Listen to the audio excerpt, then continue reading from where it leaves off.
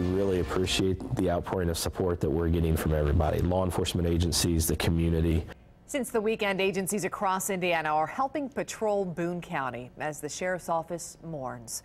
And that's only going to expand as we get closer to Deputy Pickett's funeral on Friday. 24 News 8's Eric Feldman found out how widespread this effort has been. Eric? Yeah, that's right. Departments as close as Lebanon Police and others like the Marion County Sheriff's Office and Indiana State Police, they're taking extra shifts responding to the calls Boone County Sheriff's Office may typically respond to. The law enforcement family has really come together to support the Boone County Sheriff's Office.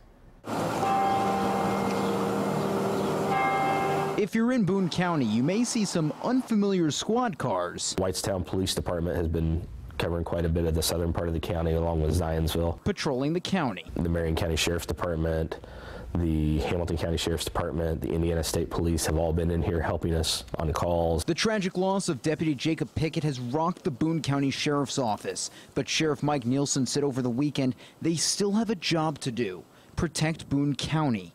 It's been tough on all local law enforcement. We're drained. The officers are tired, they're exhausted, but they still come out, they still do their job, they still give it 100%. But those agencies and others are helping. Everybody's been looking out for each other. Lebanon Police cover similar spots as the Sheriff's Office, and they're handling follow-ups to calls typically handled by the Sheriff's Office.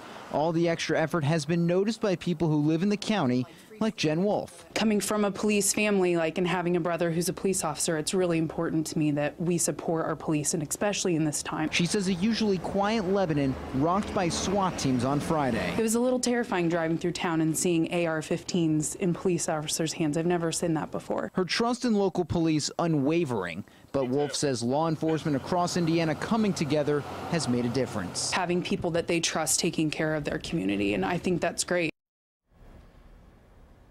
So those outside agencies will be ramping up their patrols starting tomorrow night as the Boone County Sheriff's Office and other local departments like Lebanon and Whitestown PD go to Deputy Pickett's funeral on Friday. Eric Feldman, 24-Hour News 8. Eric, thank you.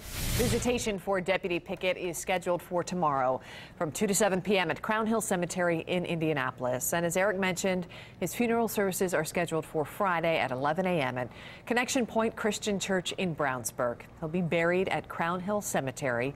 In honor of Deputy Pickett and his service to the community, Governor Holcomb is directing flags in Boone, Hendricks, Tipton, and Marion counties to be flown at half staff from sunrise to sunset on the day of the funeral.